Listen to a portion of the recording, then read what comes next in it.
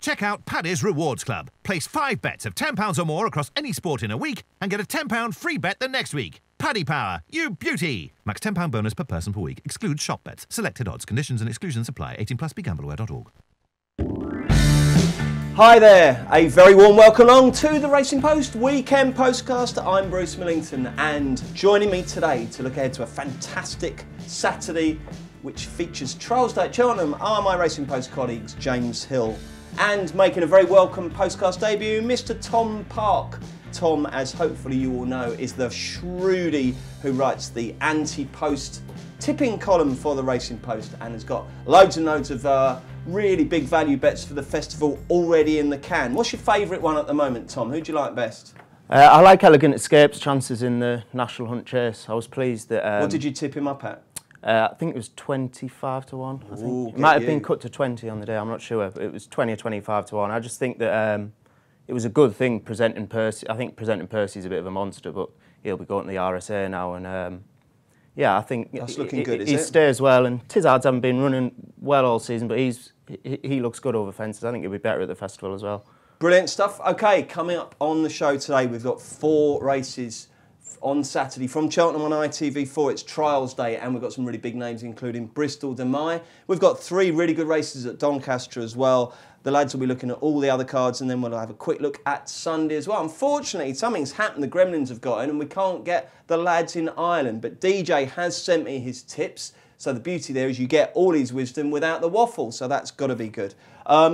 Obviously, as is tradition with the postcast, when we get a debutant, we ask a few questions just to get to know them. So, Tom, which football team do you support? Sunderland, unfortunately. Ah, bless your heart. Favourite flavour of crisps? Salt and vinegar. Really? Yeah. How many packets of crisps do you eat a week? I'm not a big crisp fan, Aren't to be you? honest. No, my girlfriend, she loves crisps. What's her favourite flavour? Anything that involves potatoes, I think. Puppies or kittens?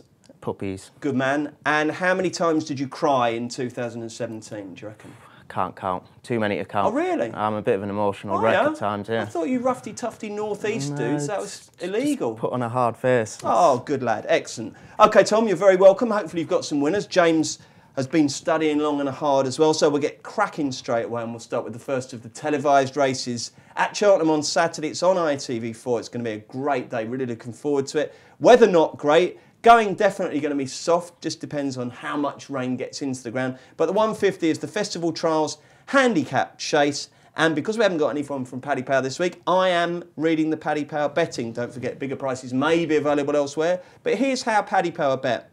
On the 150 at Cheltenham, it's 9 to 2. Kustar Sivela, 5 to 1 Frodons, 5 to 1 Ballyhill, 7 King's Odyssey, 10 007, 12 Shanty Fly, 12 Drumley Street and 14 Bar. Tom, you are the guest, so you're going first. Who's going to win this? I really like the favourite, Kustar Sivela. I think he's been given a huge chance by the handicapper. He's £3 lower than when he ran at the festival. And he's done nothing wrong over fences, beaten not far by Finian's Oscar, and then reversed the form and move of the times. Beaten by a good one of Neil Mulholland's, I think, that day. And off a mark of 135, I think he's a good bit better than that. And I think at a price 007 might outrun his odds. But I think Aintree is probably his big target. So yeah, I think Kustar Sivela's the one to beat. Definitely. I needed Kustar Sivela to win at the festival last year to absolutely get me out of trouble. But he ran well, but couldn't quite get it done. James, who do you think is going to win this one? Well, Tom mentioned 007. And he's been running well this season. 2 good runs at Newbury and Ascot, and he was dropped £1 for his effort last time. I think this is probably his best distance, 2.5 miles. He travels well, jumps well, and he's a sort of horse that seems to go on any ground, so I don't think the rainy conditions will be a problem for him. The favourite, definitely well-treated, Kustar Sivela. They really did crawl in the last 2 races he's running, so I'm just concerned with his lack of experience, whether the pace of the race might just catch him out a bit. He's only a novice, so I think at 10 to 1, good each-way play. OK, 007. So the boys are they kind of agree but disagree which is their number 1 choice. Tom likes Kustar Sivela with a side order of 007, and James is the other way around, his main fancy. 007, jolly good, we're off and running, 2.25, the Bet-Bright Trial, Cotswold Chase, and we've got a very big name. Looks Like Trouble. You have to go all the way back to 2000. Looks Like Trouble to find the last horse to win this and then follow up in the Gold Cup. But there will still be people, even though the Gold Cup isn't run at Haydock, who think Bristol de Mai is a contender. He is the 11-8 fav with Paddy Power to win the Cotswold Chase. It's 5-1 Definitely Red, 5 The Last Samurai, 11-2 American, 6 T for 2, 20 Theatre Guide, 25 The Quaintly Named Single Farm Payment, and 33 Perfect Candidate. So we've got each way betting, the flat 8. James, you're going to go first this time. Well, I know older horses have a good record in this race, but I just get suckered into these younger, improving types. That's why I prefer American. I know he's coming off a poor effort in the Ladbrokes Trophy. It was poor, wasn't it? It was. What do we do about that? I watched the race again. I mean, he didn't, I think, run as badly as that pulled up figure necessarily suggests. I think they went such a hot pace as they always do in that race, and it just caught him out a bit. He's not a very experienced horse, very fragile. I think Harry Fry's said once that, you know, his race coming up could always be his last. I mean, you just never know when it might be the end of his career. He's so fragile. But he is very talented, and the key to him is soft ground, which he's going to get.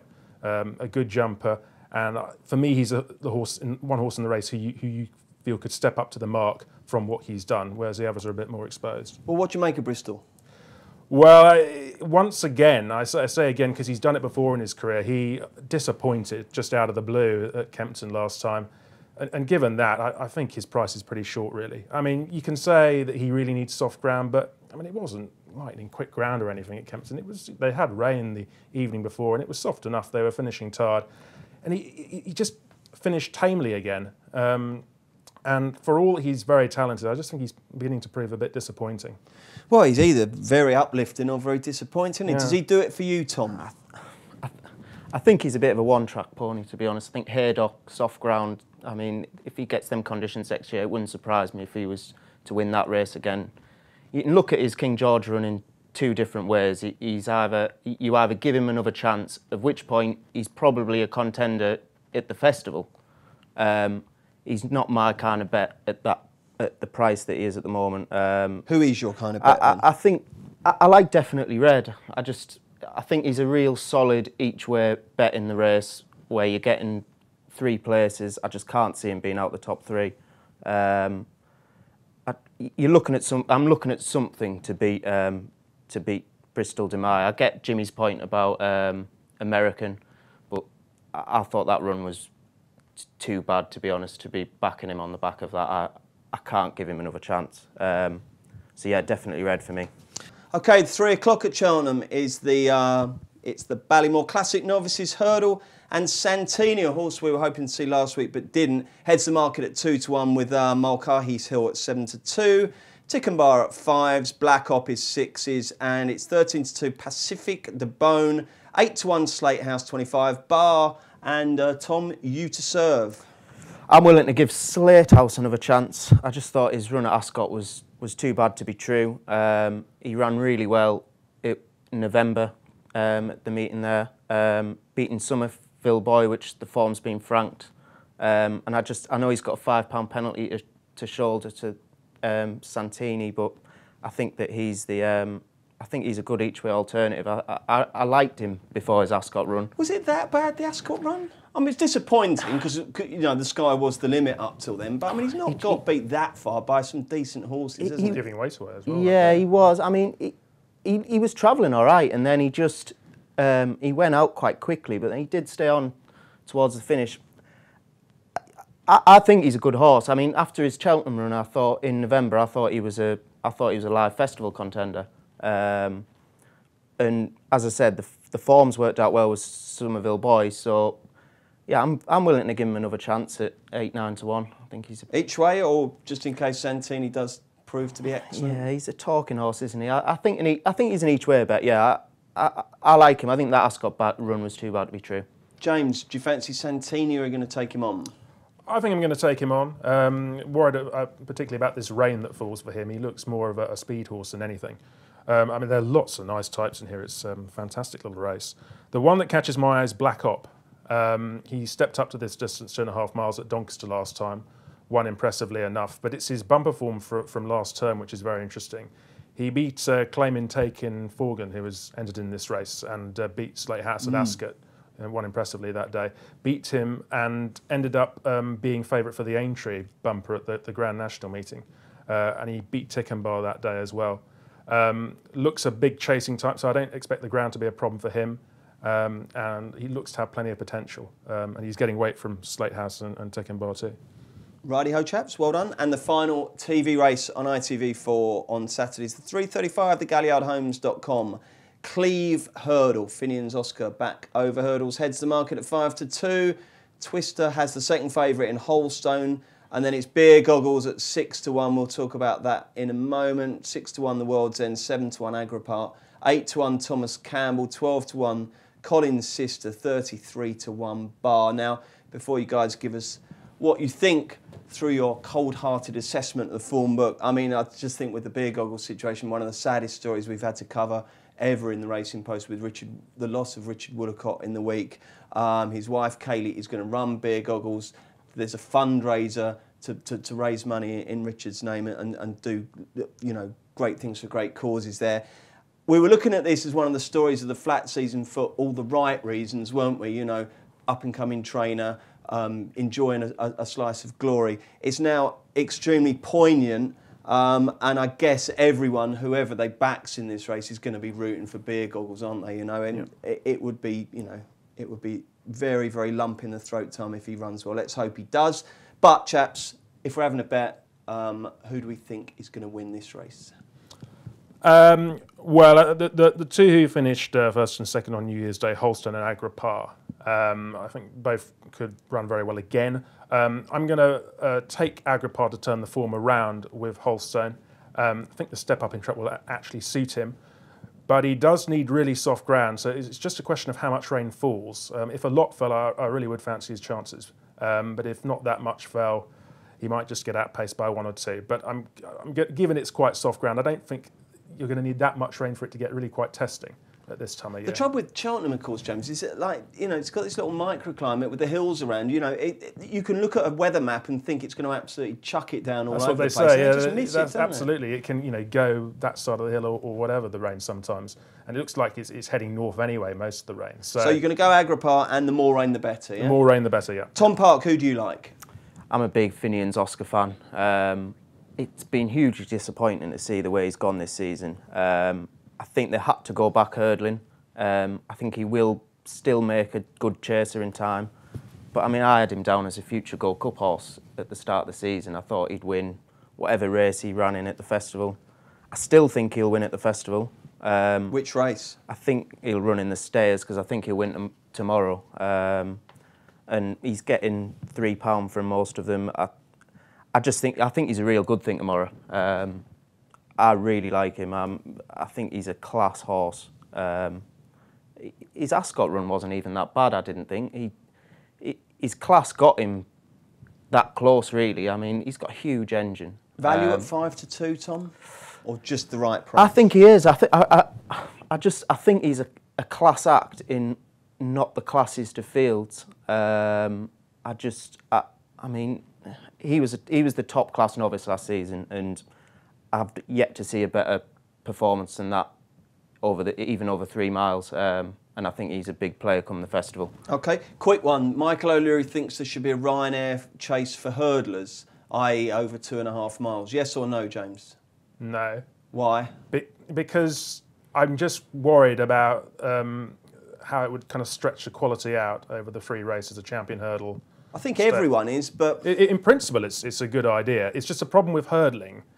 You've got these young horses also stepping up to go chasing as well. So you don't have as many hurdlers around as you would say chasers. Well, particularly now they're all buggering off to Australia the moment they show they've got any kind of stamina. Well, yeah, you're not getting as many flat horses as we were 10 years ago. That's what about you, Tom? Yes or no? Yeah, it's not for me either.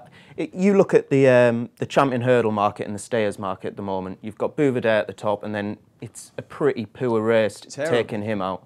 The stayers is wide open, but there's not a class act in there yet to really establish himself. And if you have a 2.5 mile hurdle race this year, I mean, who'd be favourite for that? Apple's Jade. Well, Apple's Jade, would she still run in the mares? Don't have the mares hurdle. Well, Don't know. Why'd you have a mare's hurdle over the trip, but not a championship all ages? Yeah. That doesn't make sense to me. Over the last 10 years, there have been plenty of good 2.5 milers who haven't quite had the speed for the champion hurdle, and there just haven't been enough of them for me. Whereas when the Ryanair was created, there was a definite problem of the likes of Fonmore or whatever, horses like that, that just had nowhere to go. And there was a definite need for a race like the Ryanair. I'm just not quite sure there's enough good horses. I just got a little pang when you said Fonmore. What a lovely old beast he was. Let's look at the rest of the Cheltenham card, because obviously it starts with a bang. At the 12:45, we've got the JCB Triumph Hurdle Trial, which has been won by Peace & Co and Defi Desoy in recent years, and the brilliant Apple Shaqiri runs here. She's the 11-4 Fav with Paddy Power to win the Triumph. You'd expect her to win this. Chaps, give me any thoughts you've got on the card. So we've obviously got her at 12:40, we've got the Good Novice Chase at 1:15, and then we've got the handicap to finish at 4:10. Anything in there, James, that isn't your nap? Yeah, there's Mr. Whitaker in the second race, at the Novice Handicap Chase, 1:15. It's not quite as competitive as I thought it might be. It looked very hot at the 5-day stage. Still a good race, but Mr. Whitaker is a young, improving horse. Ran really well at Kempton last time, went second. And on his pedigree suggests that he will handle soft ground fine. So there might not be that much rain anyway by that stage. So he looks like a horse who could go very close to me. And in the final race at 4:10, the McManus horse Litorale C was an impressive winner at Ludlow last time. Effectively £10 higher now. It is interesting that Barry Geraghty was jocked up on him earlier in the week. And I think he's got a favourite's chance. The ground should be no problem for him, and Harry Fry's in tremendous form. So. Lovely. Tom, anything else at Cheltenham for you? well, just with regards to Apple Shaqiri, I think she'll win tomorrow, no problem. But I really don't fancy her at the festival at all. I'm just not. I'm not convinced one bit. Who to do be you like 11 for the Triumph at the moment? I can't believe that Apple Shaqiri's 11-4 and Nicky Henderson's other horse, We Have a Dream, is 8-1. I just think his forms. I think his form's better. I think his performances are better. I think there's more scope for improvement. Apple Shaqiri's done it in small fields on soft ground at Cheltenham. I just think in a big field with a scorching pace, I'm dead against her. As I said, I think she'll win tomorrow, no problem. Okay. Jolly good. Well done to Dave from Dublin, who is our latest competition winner. He wins a £25 free bet from Paddy Power for correctly answering the question on Monday's show. We are now going to look at the Doncaster TV action.